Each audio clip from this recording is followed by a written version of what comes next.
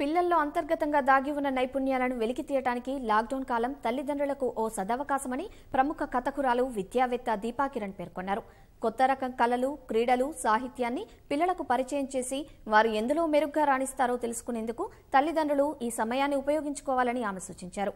Lockdown వేళ పిల్లలతో ఎక్కువగా గడుపుతున్న తల్లిదండ్రులు వారికి ఏమేం నేర్పించవచ్చు, గ్యాడ్జెట్స్, ఆన్లైన్ గేమింగ్ వంటి అలవాట్లను ఎలా దూరం చేయవచ్చు, ఆన్లైన్ డిజిటల్ మాధ్యమాల ద్వారా ఎటువంటి నైపుణ్యాలు పెంపొందించుకోవచ్చు వంటి విషయాలను ఆమె ఈటీవీతో పంచుకున్నారు. కరోనా ప్రభావంతో దేశవ్యాప్తంగా విధించిన లాక్డౌన్తో తల్లిదండ్రులు, పిల్లలు ఇళ్లకే పరిమితమయ్యారు. ముఖ్యంగా రాష్ట్రంలోనూ ఈ నెలాఖరు వరకు లాక్డౌన్ పొడిగింపుతో తల్లిదండ్రులతో పిల్లలకు వీలైనంత ఎక్కువ సమయం గడిపే అవకాశం దొరికింది. మరి ఈ సమయాన్ని తల్లిదండ్రులు ఏ విధంగా ఉపయోగించుకోవాలి, పిల్లల్లో వికాసాన్ని పెంపొందించేందుకు ఎటువంటి చర్యలు తీసుకోవాలి వంటి విషయాలను మనతో పంచుకునేందుకు Deepa Kiran the story teller ఉన్నారు. So hello madam. సో ముఖ్యంగా చాలా రోజుల తర్వాత తల్లిదండ్రులు పిల్లలతో వీలైనంత ఎక్కువ గడిపే సమయం దొరికింది.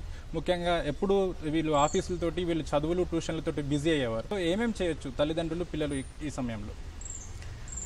ఒక తరఫు నుంచి చూస్తే ఇది కష్టమే, బికాజ్ అలవాట్లేదు ఎవరికి ఇంత టైం ఫ్యామిలీస్కి కూడా కలిసి స్పెండ్ చేయడానికి. కానీ ఇంకొక తరఫు నుంచి మనం చూస్తే ఇది ఒక చాలా మంచి ఆపర్చునిటీ ఫ్యామిలీస్ బాండింగ్ కోసం. మీరు కథలు చెప్పొచ్చు, బుక్స్ చదవచ్చు. కథలు తెలవాలనే లేదు, మీ చిన్నప్పుడు మీ అమ్మమ్మతో, తాతతో మీరు ఏం చేశారు అవి ఇవి పిల్లలు బాగా హ్యాపీగా వింటారు, మళ్ళీ మళ్ళీ వింటారు. This is a good time to spend in that. I would really suggest parents అది చేయొచ్చు. ఆన్లైన్ క్లాసెస్ కోసం అందరూ వెయిట్ చేస్తున్నారు. ఇది స్కూలో, ట్యూషనో అది జరగటం లేదు, ఏం పర్వాలేదండి. We need not get worried at all. Education will happen. కానీ ఈ టైంలో పిల్లలకున్న ఇంట్రెస్ట్, అది మ్యూజిక్ ఉండొచ్చు, డాన్స్ ఉండొచ్చు, డ్రాయింగ్ ఉండొచ్చు, అది మనం ఎంకరేజ్ చేస్తే వాళ్ళ మైండ్ ఛానలైజ్ అవుతుంది. ఇప్పుడు ఎంత మనకి టెన్షన్ ఉందో, మనం ఆఫీస్కి వెళ్ళలేదు, వాళ్ళు మన ముందు ఉన్నారు, వాళ్ళకు కూడా టెన్షన్ ఉంది. నేను ఆడుకోవడానికి వెళ్ళలేదు, నేను ఫ్రెండ్స్ని కలవలేదు, స్కూల్కి వెళ్ళలేదు. సో వాళ్ళ మైండ్ డైవర్ట్ చేయడానికి కొన్ని యాక్టివిటీస్ మనం ఇస్తే it will be very helpful. Okay, ఇప్పుడు ముఖ్యంగా కార్టూన్లు చెప్తున్నాయి, సినిమాలు చెప్తున్నాయి. సో ఈ మాధ్యమాల ద్వారా కథలు నేర్చుకోవడం కానీ, భౌతికంగా మనుషుల ద్వారా నేర్చుకోవడం ఏ విధంగా వ్యత్యాసం ఉంటుంది? కథల ద్వారా పిల్లలకు ఎటువంటి ప్రయోజనాలు చేకూరుతాయి? రైట్. సో మీరు కరెక్ట్గా చెప్పినట్టు ఇప్పుడు టీవీ, ఇంటర్నెట్, మొబైల్ అవన్నీ రీప్లేస్ చేసేసారు హ్యూమన్ కాంటాక్ట్ని. సో అవి కూడా కథలే, that is also a correct point. కానీ డిఫరెన్స్ ఏంటంటే మల్టీమీడియా డిజిటల్ కథలు వింటున్నప్పుడు వీఆర్ ఓన్లీ రిసీవింగ్. అక్కడ ఇమేజెస్ అన్నీ రెడీగా ఉన్నాయి, మన జస్ట్ రిసీవర్స్. ఇప్పుడు మన అమ్మమ్మ, తాత ఒక మహాభారతం కథ లేకపోతే రామాయణ కథ చెప్తున్నప్పుడు మన ముందు ఏం లేదు, ఒక సౌండ్ ఎఫెక్ట్ లేదు, టీవీ స్క్రీన్ లేదు, మైండ్లో ఫుల్ ఇమాజిన్ చేసి ఆ ఇమేజ్ క్రియేట్ చేస్తున్నాం. So it is a very active engagement. When face to face కథ వింటున్నప్పుడు చాలా యాక్టివ్ ఎంగేజ్మెంట్ అన్నమాట. ఇప్పుడు టీవీలో వింటున్నప్పుడు, మొబైల్లో చూస్తున్నప్పుడు ప్యాసివ్ ఎంగేజ్మెంట్, మనం రిసెప్షన్ మోడ్లో వెళ్ళిపోతున్నాము. అండ్ అది ఒకలాగా హిప్నాటిక్ అయిపోతుంది. జనాలతో ఇంటరాక్ట్ చేయడం, అందరితో మాట్లాడడం, వాళ్ళ దునియాలోనే ఉంటున్నారు, జస్ట్ ఫోన్లో ఉంటున్నారు.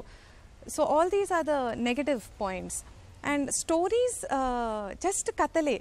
కథల్లో బ్యూటీ ఏంటంటే ఏదో మనకి ఒక ఎమోషనల్ కనెక్షన్ ఉంటుంది, ఒక కంఫర్ట్ దొరుకుతుంది. 10 సంవత్సరాల తర్వాత, 20 సంవత్సరాల తర్వాత మీ పిల్లలు మీ చేతిలో ఉండరు, వాళ్ళు ఏదేదో సిచ్యువేషన్స్ ఫేస్ చేస్తారు. అప్పుడు వాళ్ళకి ఎక్కడి నుంచి స్ట్రెంగ్త్ వస్తుంది, ఎక్కడి నుంచి అరే నేను ఈ సిచ్యువేషన్లో ఏం చేయాలి, నేను ఎట్లా ఎమోషనల్గా స్టేబుల్ ఉండాలి. చిన్నప్పుడు విన్న కథలు మనకి మళ్ళీ మళ్ళీ వస్తాయి.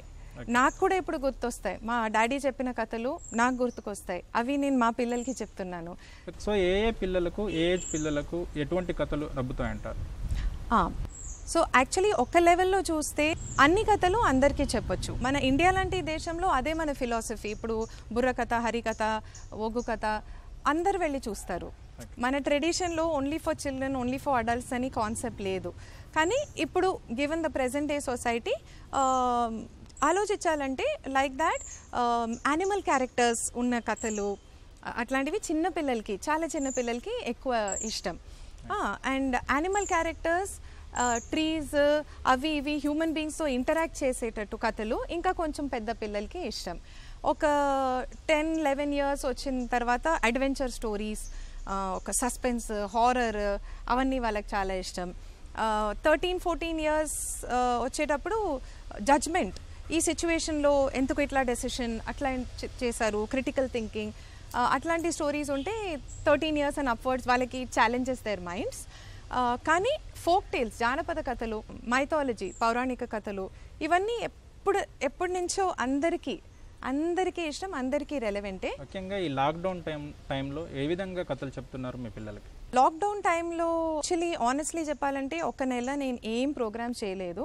ఈ సిచ్యువేషనే ఇంత different. I thought it is important, I should become stable, నాకున్న యాంగ్జైటీ నేను సెటిల్ అవ్వాలి. అండ్ అప్పుడు బాగా రైటింగ్ చేశాను. నేను యోగా ప్రాక్టీషనర్, సో యోగా కూడా ఎక్కువ ప్రాక్టీస్ చేశాను. ఆ ప్రాసెస్లో యోగా చిన్నపిల్లలకి ఎట్లా వాళ్ళకి ఇంట్రొడ్యూస్ చేయొచ్చు కథల ద్వారా అని ప్రాజెక్ట్, నేనే పర్సనల్ ప్రాజెక్ట్ పెట్టుకున్నాను. మనం గురించి కూర్చొని పిల్లలు ఆలోచించడానికి ఇదే ఒక ఛాన్స్ అని, అది నేను చేసిన ఫస్ట్ ప్రోగ్రామ్. దెన్ పేరెంట్స్కి, ఎడ్యుకేటర్స్కి నేషనల్ నెట్వర్క్స్లో ఫేస్బుక్ లైవ్స్, జూమ్ కానీ చేస్తున్నాను. ఇదే telling parents, telling educators how to use story telling for the children. ఈ రెండు చేస్తున్నాను. బుక్స్ రాస్తున్నాను. పిల్లలు ఎక్కువగా గ్యాడ్జెట్స్, మొబైల్స్కు బాగా అలవాటు పడిపోయారు. ముఖ్యంగా టిక్ టాకులు చేయడం మరియు అదేవిధంగా గేమింగ్స్ మీద చాలా ఫోకస్ పెడుతున్నారు. సో దీనివల్ల పిల్లల్లో ఎటువంటి భావావేశాలు కలుగుతాయి, ముఖ్యంగా వాటి నుంచి బయటపడేయడానికి ఎటువంటి జాగ్రత్తలు తీసుకోవాలి? మీరు అడిగే క్వశ్చన్ చాలా relevant. It is a very practical problem. నాకు కూడా 2 పిల్లలు ఉన్నారు, 13 ఇయర్స్ 15 ఇయర్స్ బాయ్స్. గ్యాడ్జెట్స్ వాళ్ళు యూజ్ చేస్తున్నారు, లేదని లేదు. ఏది టోటలీ బ్యాడ్ కాదు, టోటలీ గుడ్ అని కాదు. మనం మోడరేషన్లో అది వాడితే, అంటే ఇదివరకు రోజుల్లో పిల్లలు గ్యాడ్జెట్స్ యూజ్ చేయడం, పిల్లలు ఆన్లైన్ వెళ్ళడం we cannot avoid. But what can we do? We can say this much time, shall we agree, ఇంత టైం మీరు ఇది చేయండి, ఇంత టైంలో మ్యూజిక్ చేస్తారా, మీకేమి ఇష్టం, రైటింగ్ చేస్తారా, డ్రాయింగ్ చేస్తారా, బ్యాలెన్స్ చేయొచ్చు. ఒకటి. రెండోది, మనం ఇన్వాల్వ్ అవ్వచ్చు. వాళ్ళు గేమింగ్ చేస్తున్నప్పుడు నేను వెళ్ళి చూస్తాను, అరే ఎవరితో చేస్తున్నారు, ఏం గేమ్ చేస్తున్నారు, ఆ ఫ్రెండ్స్ సర్కిల్ ఎవరు డెవలప్ అయ్యారు, ఐఎమ్ వెరీ ఇన్వాల్వ్డ్. మనం కొంచెం జాగ్రత్త పెట్టుకొని, దానికి ఒక టైమింగ్ పెట్టుకొని, ఆ మిగతా టైంలో పిల్లలకి ఇష్టం వచ్చినట్టు ఏదైనా యాక్టివిటీ. నా పిల్లలకి వంట, జాడు, పోచా అన్నీ బాగా ఇప్పుడు ఎక్కువ అలవాటు అయింది. So it's a very good life skill. ఇదే మనకి ఆపర్చునిటీ. ఈ క్రీడలు, సాహిత్యం వీటి మీద పిల్లలు ఫోకస్ పెట్టాల్సిన అవసరం ఎంత ఉంది? లాస్ట్ ఈ లాక్డౌన్ ముందు ఉన్న ప్రెషర్ పిల్లలకి ఏంటని ఆలోచించండి. Full study pressure.